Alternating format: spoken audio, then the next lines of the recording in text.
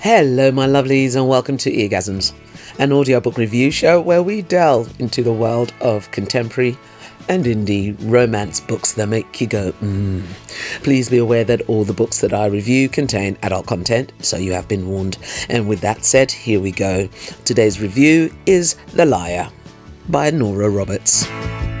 The emotional blow that hits 24-year-old Shelby Foxworth after the death of her oh-so-perfect husband Richard is like a brinx truck colliding with a Nissan Micra.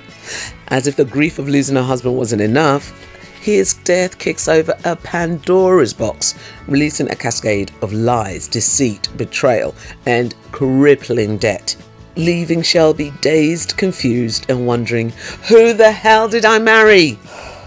4 years of being made to feel like a stupid country bumpkin, ashamed of where she came from, who should be grateful that she was the lucky girl plucked from the backwoods hillbilly Tennessee small town, rescued from a meaningless life Richard looked down his nose at, taken to live the life of Riley, blessed and educated in all the finer things in life, the best wines, how to throw dinner parties, showered in jewels, and live in the most prestigious suburbs with a husband who loves her and a 3-year-old daughter, Callie Rose. God, she's in for a rude awakening. Now realizing that everything she thought she knew was a lie. Their home was in foreclosure, the cars were all leased, all the jewelry were fake, all the jewelry he adorned her with were all fake. So Shelby finds a safe deposit box full of multiple IDs. The man she loved wasn't dead. No sir, he never existed.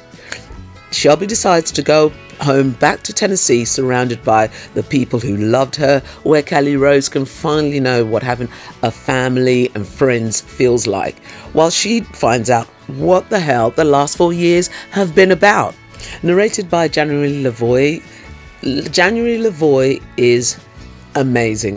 There's no other way that I can describe it. She blew me away. Just give me a minute while I fangirl over a new narrator added to my auto buys, where all my salary is going to be going towards. I can't believe all those different voices came out of one lady. Seriously. When narrating, she uses a neutral tone, so you are aware that this is narration. That when it comes to dialogue, each and every character has their own accent, their own pitch, their own rhythm, their own style, and all their own nuances. Whether it's male, female, or child, she is a well-established stage and television performer, and this really does come through.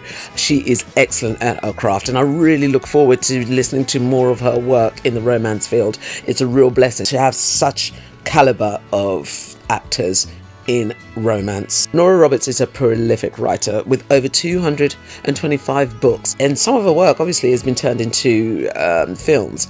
She's one of the most loved romance writers and is a living legend. She writes so many different tropes of romance, everyone will be able to find at least one book of hers that they'll enjoy. She's a great writer. All her books have a beginning, a middle, and an end. No matter how long they are, she leaves you wanting more. Miss Roberts was the first author to be inducted into the Romance Writers of America Hall of Fame. Her novels have spent a combined 861 weeks on the New York Times bestseller list, including 176 weeks in the #1 spot. This is a slow burn, so the first time they actually get down and dirty, it's about halfway through the book. By then you are invested in these characters and you know these characters, so you are literally at the edge of your seat and it all makes sense. It just adds to the story. It's very descriptive and more romantic than graphic, but really suits the tone of the book. Miss Roberts takes us to a place we romantic dreamt sex in the real world would be like before reality bitch slapped us and screamed, "Wake up!" This is one of the best all-round audiobooks I've listened to. The writing, performance, production were all outstanding. It sets a really high bar for audiobooks. This is a great romantic thriller and it's full of suspense. You know that Michael Jackson eating popcorn meme? If not, go and look it up. It's alright, I'll wait. That was me listening to this book. I fell in love with the Ridge, everyone who lives there. I had such a book hangover after this book. I hope this one's made into a film as well. It's so dang good. I felt like crying when I heard the word epilogue.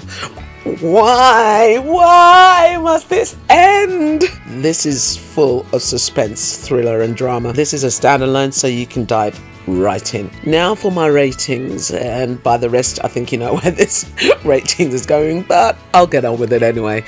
Alright, for narration I give Danielle Lavoie a 5, a solid 5, not a 4.5, not a 4. A solid 5. She is definitely on my one-click list.